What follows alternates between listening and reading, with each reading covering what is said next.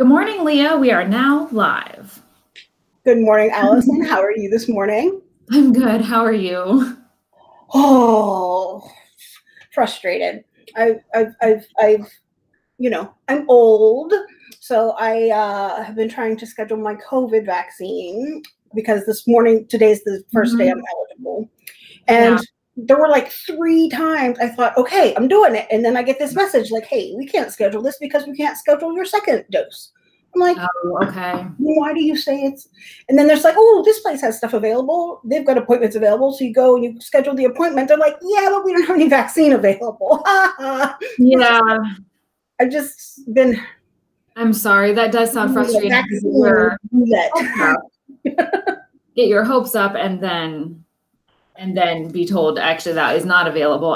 Someone else was telling me about that too, that you get on there and you're like, yeah, I can schedule this day. I can make it that day. I can go to that appointment. And then you find out that they don't have vaccine available at that time. So I do not envy the people who had to come up with the system and create and maintain that sign-up system.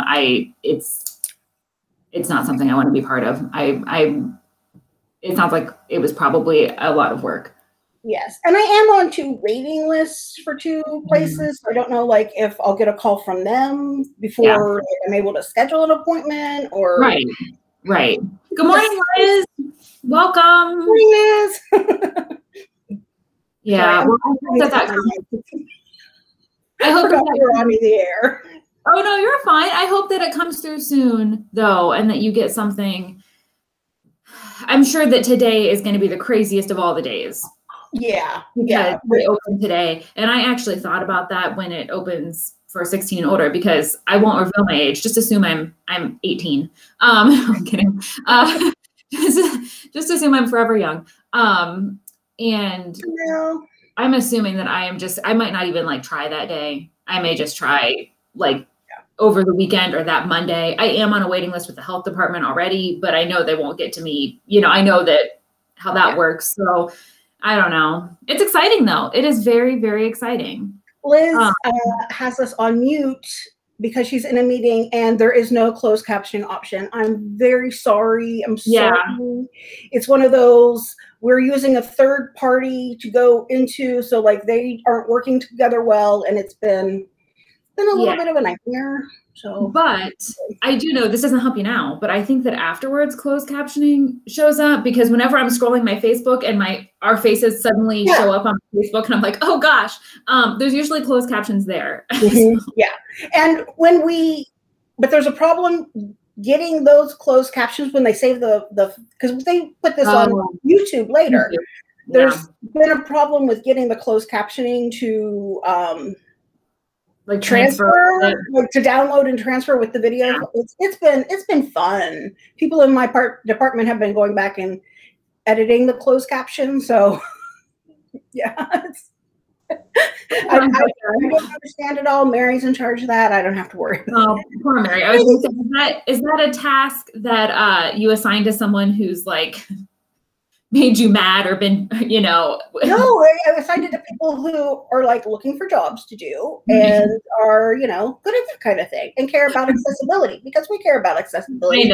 I know. Melanie says that she is getting closed captioning. Well, that's important. That's good to know. I wonder why Melanie's getting it, but Liz is not. Liz is not. We'll have to look into that. Yeah. And I didn't mean doing captions is a bad job, because I've actually thought about before that's something you can work from home and do, and different types of caption transcription. And I've always thought that sounded intriguing and appealing to me. I more meant that they had to watch us. I didn't mean work. I meant having to go sit them in a corner and watch this.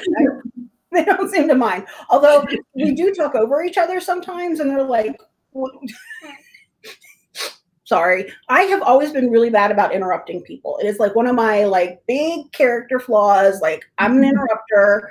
I have been trying not to do it as much. I will say, my brother-in-law is one of those people that are constantly interrupt. He'll start talking about something and I'll get excited. Oh, I know something about that too. Yes. And I interrupt him. Well, I think it is just about being excited. And I think that on here we can, whether it's true or not, we can try to blame there being like a weird delay because we are in different places talking on this camera. Sometimes you don't know the other person is going to start talking. And then sometimes you try to avoid doing the thing where you both stop and start repeatedly and it's ridiculous. So you just kind of plow through and keep going. I know I do that. I'm like, I'm just going to keep going. And then we don't do stop start awkwardness. Yes.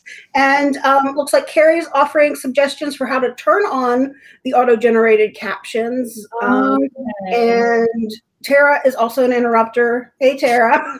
Interrupter. And I'm interrupting you now to say that Tara is also a person who's very excited about things, though. Yeah. Like, knowing, you know. That's it. Like, I get excited. I'm just like, yes, I want to contribute to this.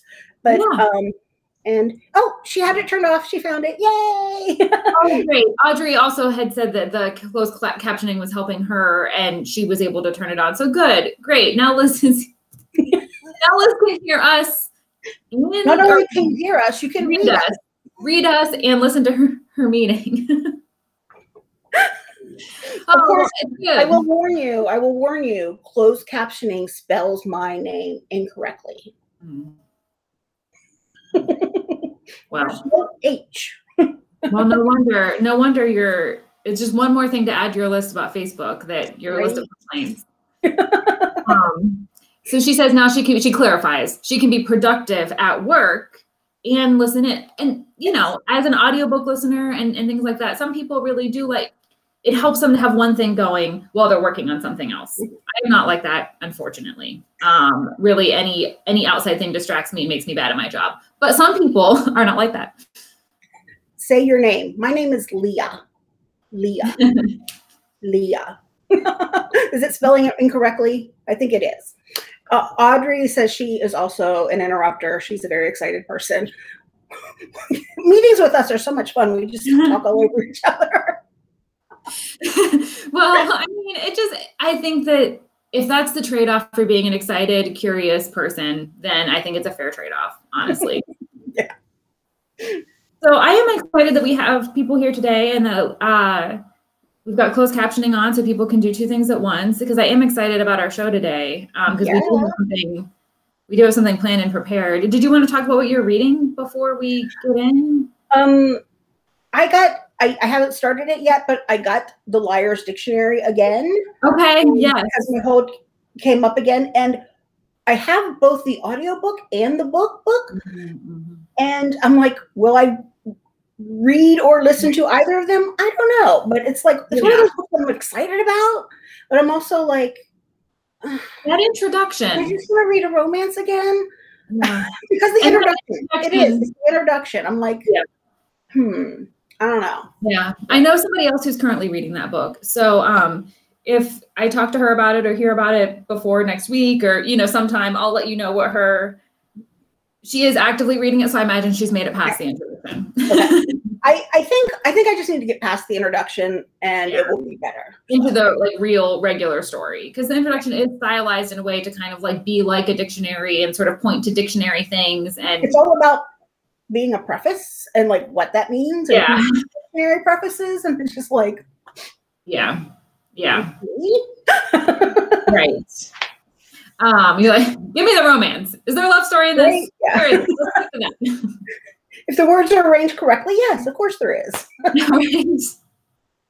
Well, I'm excited about what I have to read next. I got the audiobook of The Searcher by Tana French, which is her other standalone. I read The Witch Elm, and I really liked it. I listened to The Witch Elm, and I really liked it. I've never read anything else by her. I haven't read The Double Murder Squad yet, but this is the other standalone, and I'm really excited to listen to it. And this weekend, I know it's supposed to be beautiful outside, but I need to do some housework. So I'm going to like clean the floors, clean the kitchen, you know, and stuff like that is also nice to do when it's nice outside. The light's coming in and you can like feel like you really cleaned it and did a good job. And so I'm really excited because I'm going to listen to that. Yes. While I do that. It is so much easier to do when you have a good audiobook to listen to. Yes. So I feel like I can really achieve something around my home this weekend while listening to that book because it will motivate me, you know, to get through it. So I am excited. I did begin it a little bit. The main character is like a transplant to Ireland from Chicago. So the narrator does not have the Irish accent, but when he narrates the other characters he does, So like he goes back and forth, but the main narration is an American accent because the main character is American, which makes sense. So, but it's it's disappointing, but it's still so far, it's going to be good narration. Like I said, accents for the proper people, you know. So I am excited about it. So I'll report back about that on Friday. Yeah, I'm sure at some point I will get to that, considering I've read all of her other books. Everything else. Yeah, I will eventually get to that one. Yes. So you have to tell me if it's good. Oh, I will. I'm sure it will be. And at the very least, absorbing, you know, she really like gives you just sort of that sense of the setting, but without being all about the setting. She's already described, there's a tree in the backyard. It's not a witch elm, but it's not about the tree, it's about there's ravens. I think it's ravens everywhere in it. And he's like watching these ravens and they're like attacking an animal. And it just, I don't know. Anyway. You know, talking about ravens, there is this book that I bought it for the library, like, I don't know, 3 or 4 years ago. And I really want to read it. And I've never gotten around to it. It's about the Raven Master at the Tower. Is it the Tower of London? London Tower? I think so. I think you've told me about this. That sounds right. Yes. And he like, you know, he's in charge of the ravens, and there always have to be like a certain number of ravens, or like legend has it that the monarchy is toppled or what, I don't know. Sure. Comes to an end. I don't know exactly what the thing is. Like, his job is taking care of the ravens. He's the Raven Master. Like, it's a very important job. And it's just like, and this is a nonfiction book, right? Right. It's nonfiction. Mm-hmm. Yeah. So true story. Real Raven Master. Yeah.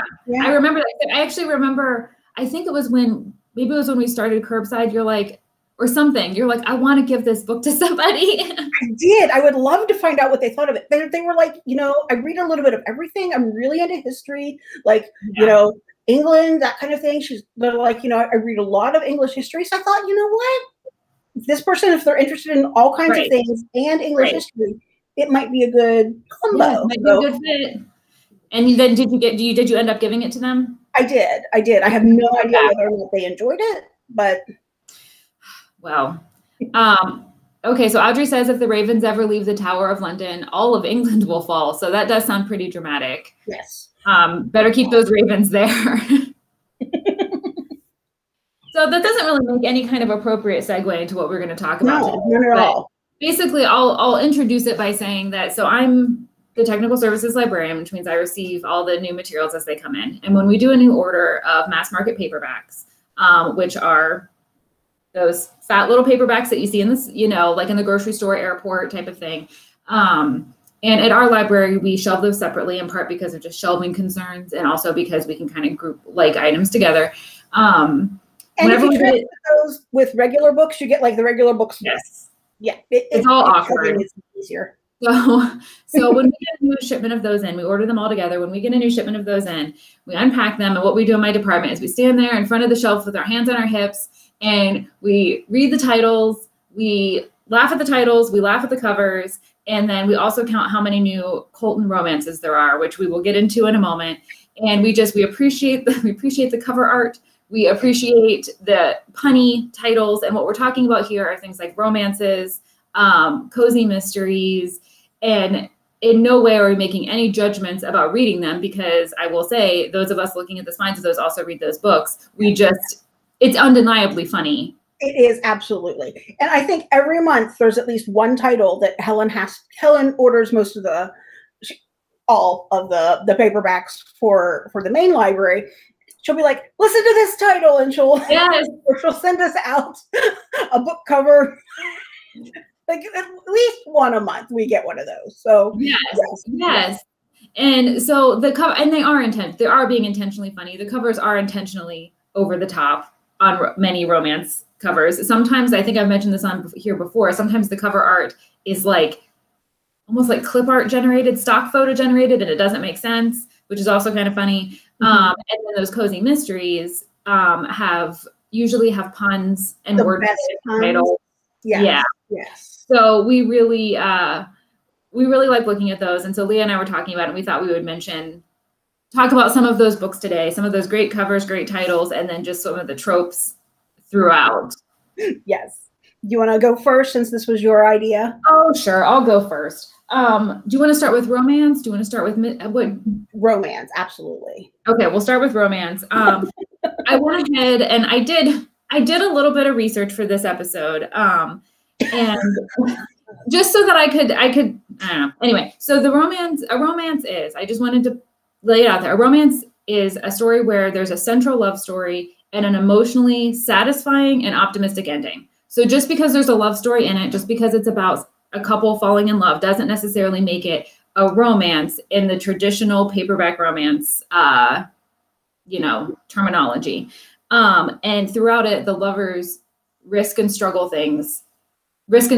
like for their relationship and for one another. And at the end, they're rewarded for that with like eternal love. Sorry, I was reading Tara's comment that at another library, they posted titles with their names in them, so that I can imagine replacing one word with your name, and that would be really funny. That would be.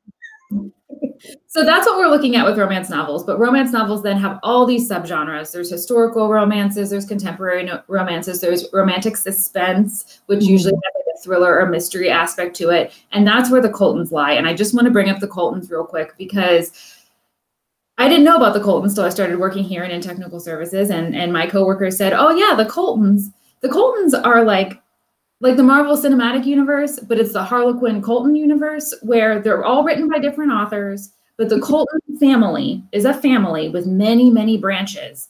And they tend to have jobs in like the law enforcement world or military. There's male Coltons and female Coltons. Good, because families without both tend to not die off. Only, yes, that's a good point. Smart on behalf of the Harlequin line.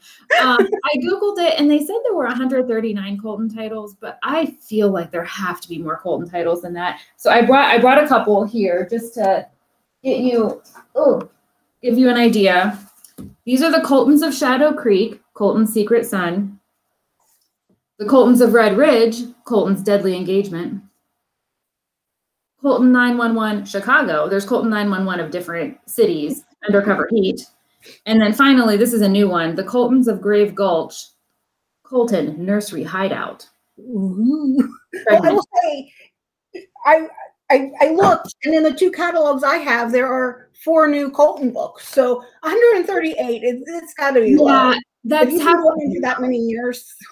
Yeah, and they're all, I think it started in like 2001, and they're all by different authors. Maybe one of those sub-series, like Colton 911 Chicago. Maybe that's like 3 books and the same person wrote those, but they're all by different people, and they're just leaning into this Colton family. And I've never read any of these. I really don't know much about it beyond that, but I just wanted to make everybody aware. Like I said, there's the Marvel Cinematic Universe. Well, there's also the Colton universe, and I wanted you to know about it.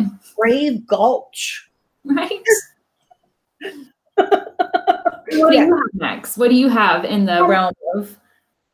One of the things that I love about romance novels, well, I don't love it. I'd love to make fun of it. That's it's the lack of shirt wearing by men on the covers.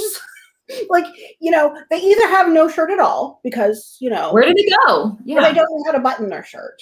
Yeah. And, it's just like what I saw a library who did a display of romance books, and it was called "Dude, Where's Your Shirt?" And it was just romance covers with men without shirts.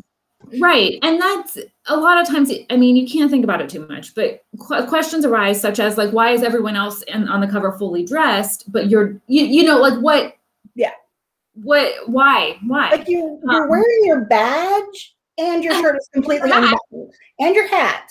Yeah, it's not very professional to walk around with your badge on and your shirt unbuttoned. I question your professionalism. I do as well. And I saw you pulled the 2 examples you had up there were a cowboy and a duke, right?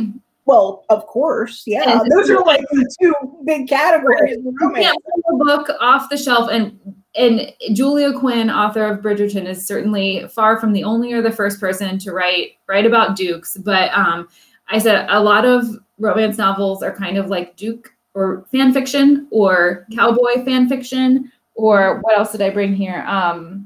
It's military/police, which he is both cowboy and police.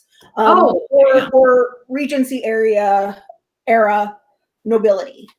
Yeah. Right. And included, it's not Regency era nobility, but don't forget the Scots. The Scots. The Highlanders. You got the Highlanders. Yeah. Yes. And then I also wanted to draw attention to the use of the words, along with Duke, but rogues and rakes. Those being rogue. You know, a less than upstanding character, but of course it turns out has a heart of gold anyway. It's just, that's his reputation. I have a Highlander and a rogue. Like, there you go. This is a rogue to remember. The series for this is A League of Scoundrels. Ooh, this is two rogues make a right. Oh, nice. You got the pun in there as well. Right. Rogues make it right. Well, we got one recently. I don't have it with me, but it was called "Hit Me with Your Best Scott." And Melanie asked about Fabio doing covers. He did. He's actually been usurped. This was part of my research. He had the most covers for a long time. It was 400 something. But as of December 2019, Jason Aaron Baca, B-A-C-A, you can Google him. There's actually some videos of him being interviewed by a news station and also some print articles. I hope to see his face. He has a skincare. He has an article online that's relatively recent about his skincare. Because he's in his 40s, or he's about 40, somewhere like that. And so about what his skincare routine is that he can continue to do these covers. He has done, as of December 2019, 603 romance novel covers. So I recognize that face. I didn't realize it was a real person. I see. And that was the thing. Sometimes when you look at these, you don't know, is this like a photo real illustration, or did someone really pose for this? And apparently... Okay, I don't know if we're ready to switch gears, but this one kind of straddles the romance category. Yeah. I picked this one because of its cover. I thought he looked like the poor man's, what is his name? That actor, he fights with Ryan Reynolds on Twitter. Hugh Jackman? Yes, like he looks like like inspired by Hugh Jackman. I was just like, right. They're trying to make him look like Hugh Jackman, and it doesn't quite work. And he kind of looks, but no, maybe he's a real person. Maybe he's. Now I feel like I've insulted him. I know. And Melanie says he's older than that. And I want to clarify, the person who's in his 40s was Jason Aaron Baca, not Fabio. Not this guy. Yeah, and who's also not that guy. Jason Aaron Baca is the one who's in his 40s now doing Kelly Ripa's husband. Also might be who she's saying that looks like. Yes, he does kind of look like him. He looks like a mix between the two. So apparently these are real people posing for many of these covers, which I did not realize. So that is good to know. And was that one you said it crossed genres? Was that an inspirational? It was inspirational, love inspired.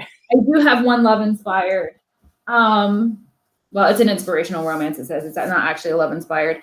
It's from Zebra, but this is just one of the ones that, like, the title, there's just so much to the title. And I love it when they have titles like this.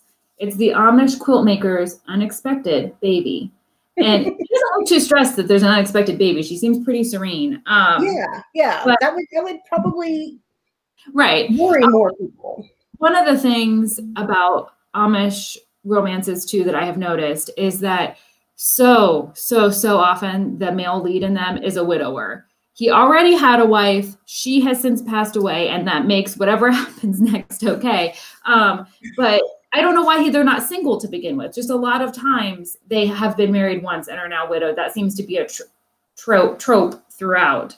Yeah, when I was looking at the shelves yesterday, I noticed several widowers in the title. And Liz pointed out the Amish Vampires in Space book, which is a library classic.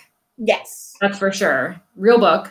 And then Melanie points out that the Amish have a lot of secret babies. They do. They have lots of secrets. Like, I couldn't believe the number of Amish books was secret in the title. Yeah. Like, it was just like, and I was wondering, I pulled these two books. And I had to wonder, no, that's not the one. If the Amish midwife's secret was the reason they were guarding the Amish midwife. Oh my God. What did her secret lead to that she needed to be guarded? That is a really good, oh my gosh, you've got a built-in series there. Right? Oh my God. You seem to use the same words over and over in the title. They do. And I don't even know, I don't read a lot of these, but I don't really know even how much the title sometimes has to do with what's happening in the story. I mean, I'm sure it does, but like sometimes I feel like the title might have confused me. His accidental Amish family. Are they accidentally his family? Are they accidentally Amish? Right. Are they an Amish family who had an accident? Like, are they just accidentally grown? Like, it leaves me asking questions, so I should probably read it. Right? That's the point of the title, right? It's to cause you to ask questions. Well, I know. Accidental family, like accidental Amish family. Did you happen to bring an example of one of the Amish billionaire series books? I didn't. I've always wondered how they ended up as billionaires, though. I've never read them. I know. I know they make a lot of money with like their animals and their furniture businesses, but I was digging into it, and I didn't find a physical copy, but I think that there might have been like one original like eccentric uncle who was a billionaire, and then that kind of like fed throughout. But there's a series, and there's quite a few of them, of the Amish billionaire. Carol wonders if it's like greeting cards and people just kind of like come up with titles like, you know. Oh yeah, and then like someone writes the story to match the title. I like that idea. Can we transition to cozy mysteries? Absolutely. Okay. So a cozy mystery, I just want to, for those interested, a cozy mystery is usually one where an amateur sleuth is solving the crime. I'm wearing an Agatha Christie shirt today because Miss Marple is a good example of a cozy mystery amateur sleuth. Typically, they are women who kind of stumble into a crime. They tend to be like smart and intuitive, and they might have this other set of skills that lend themselves to solving crimes. Usually they take place in like a small town or a village, which explains why everybody knows each other, and you can kind of get a feel for what's happening just by listening in on conversations. There's a lot of listening in on conversations or accidentally, casually overhearing. They also don't have a lot of graphic violence. There's no, like, it's just a quick death. There's no torture. The point is kind of the solving of the crime and the setting and that kind of thing. So I think you all can picture what a cozy mystery is, but I've made the joke before that if people like archaeologists or something were looking back in time and found like a cache of library books, they would be like, well, I guess the people who solved crimes then, the police weren't really a thing. It was more quilt makers and needlepoint artists and bakers and librarians. Yes, bakers. You know, those are the people who solved crimes back in the 21st century. Yes. I'm sorry. Nora Andrews, she writes some of those. She always has bird-related titles, like we'll always have parrots. Yes. Almost all of this, not almost all, because there are some series that don't, but a lot of the cozy mysteries have the best pun titles. They do. And the pun relates to like whatever the person's normal job is. Mm-hmm. Like, yes. What is this one? Like the baker is butter off dead. Yeah. Yeah. Oh, Tara offered strangled eggs and ham. Yeah, I pulled some here and stoned to death. Yes. So the titles, the series, even sometimes the series titles are funny, and then just sometimes the occupations of the people are funny. So I have a few things here. Actually, this is my favorite. My favorite offshoot of this, there are a lot of bakers and a lot of chefs and things like that that go really well with punny titles. But some of my favorites, this is the one I was looking at before we got on here. A Sarah Winston garage sale mystery. The title is Sell Low, Sweet Harriet. And there's several books in this series, and she basically just like does a lot of garage sales. As far as I can tell, I think she's trying to get into the resale business, and she does these big community garage sales, but she also, you know, somehow there ends up being a dead body. And in the first one, or I'm sorry, one of the other ones was called I Know What You Bid Last Summer. I'm guessing she was doing an auction.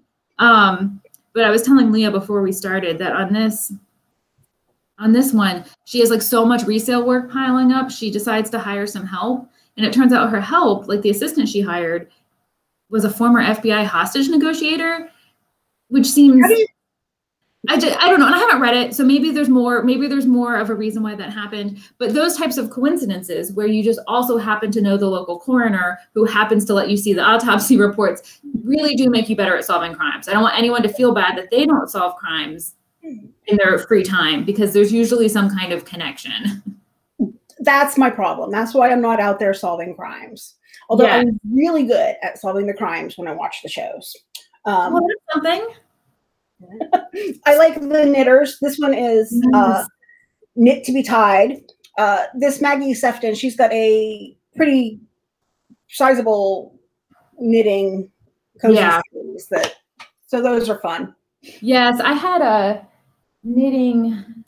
I did have a knitting one. I also, as far as a food one goes, Stabbed in the Baklava. I don't really say baklava, but that's how the pun is. It's a kebab kitchen mystery. There's several of these. I actually had many to choose from of this. And I wanted to point out that even though this is a kebab kitchen mystery, it's about food, there's still a cat on the cover. And many of the books that I picked out, whether they had to do with animals or not, had a cat on the cover. There's even a cat in this bakery. Yes, there is two cats. I mean, keep them away from my baked goods. I don't want cat hair in my croissant. Right? This one, another bakery one, another one bites the crust. I love that. Isn't that good? I love that title. I am all about that. This one, I actually have, oh man, I have two that use the claw pun. There's Claw Enforcement, and that is a second chance cat mystery, which I think is a second chance resale shop.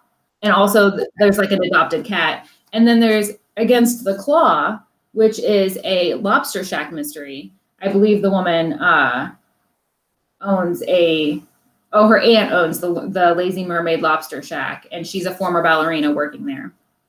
And then one more. This one, Hop Till You Drop. See the shocked look on that rabbit's face? He's found the melted chocolate bunny, and he's like, oh my gosh. And as it turns out, the main character in this owns a rabbit rescue, but also communicates telepathically with this rabbit. This is the first in a new series by Jennifer Hawkins. It's a chatty corgi mystery to fetch a felon. Apparently Emma, his person, is able to understand Oliver, the corgi. I don't exactly know how that understanding happens, and he appears to be chatty but he. That is awesome. The chatty corgi mysteries. That is incredible. I have one more I definitely want to mention. Again, cat on the cover, 12 Angry Librarians. It's a Cat in the Stacks mystery. And this one, I'm actually going to read what this is about. And when the Southern Academic Libraries Association holds their annual meeting, the interim library director is charged with delivering the welcome speech. And as if that weren't stressful enough, the keynote address will be delivered by her old nemesis from library school. Can you have a library school nemesis? No, can you even imagine? And it was like the most cooperative group of people ever. No, it was very cooperative, and we're all just trying to get to the next thing. You're just in there to get to there's not really time for a nemesis. But anyway, the nemesis is found dead. And so, of course, she is the prime suspect because they were nemesi. So anyway, it was. And Andrea has requested a list, so we will have to put these in a list. We'll put these together. We'll do that this afternoon. And then I liked this. There's this whole occult. It's a Bay Island psychic mystery. It's the series, and the title, Occult and Battery. Yes. Yes. And like, How is it a mystery if you're a psychic? That's what I want to know. Right. And when you point out a psychic, I did find this one. I don't know all the specifics of this one. This one doesn't have a pun title, so that's why I wasn't crazy about it. It's called Murder Can Mess Up Your Masterpiece. But it's a haunted craft fair mystery. So that means there's a craft fair that is always haunted, or in this case, someone returns a painting to the craft fair claiming that the painting is haunted. So it's kind of like a supernatural, paranormal, cozy mystery. And it has a dog on the cover instead of a cat. So that also caught my attention. Oh, the psychic one also has a dog. Sometimes it's not a cat. Sometimes it's a dog. Well, yeah, there's typically though, it does seem like there's a creature, because Marshmallow Malice and Amish Candy Shop Mystery has a pig running around on the cover. So that also caught my attention. It's just, again, not in any way making fun of these things. I think they're intended to be humorous, eye-catching, memorable, and that's what they're doing. And you know what you're getting when you read these. I know people who read some of these and can read one to the end and then say, oh, wait, I think I read this one already.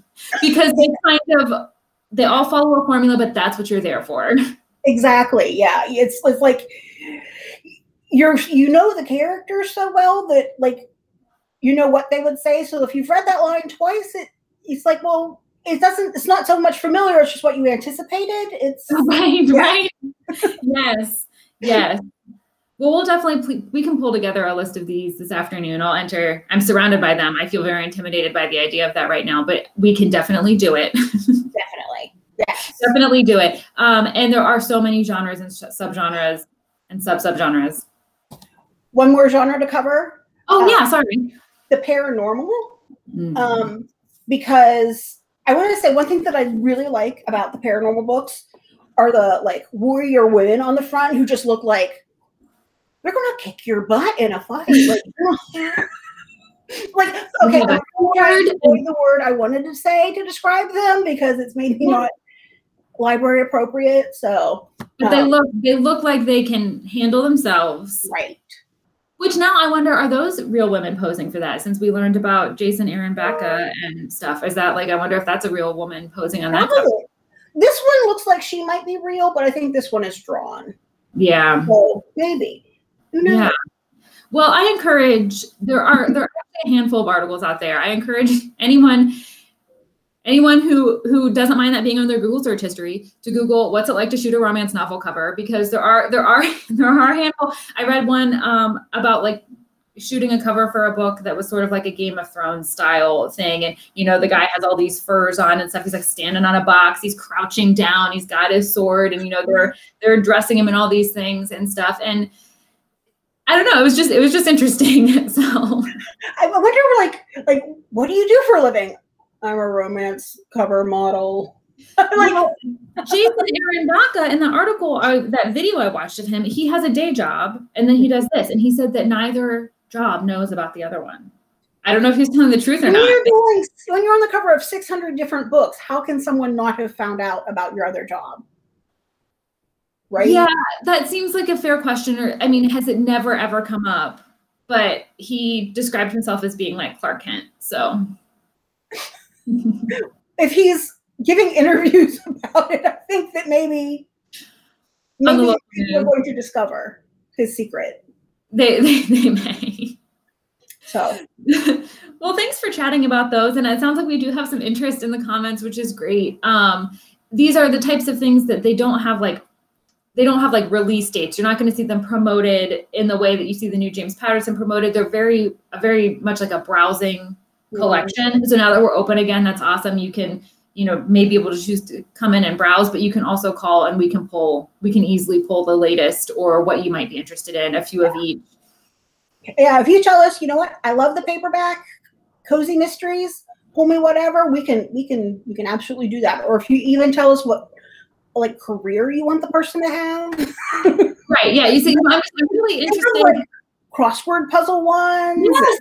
Sudoku puzzles, and yeah, it's really interesting.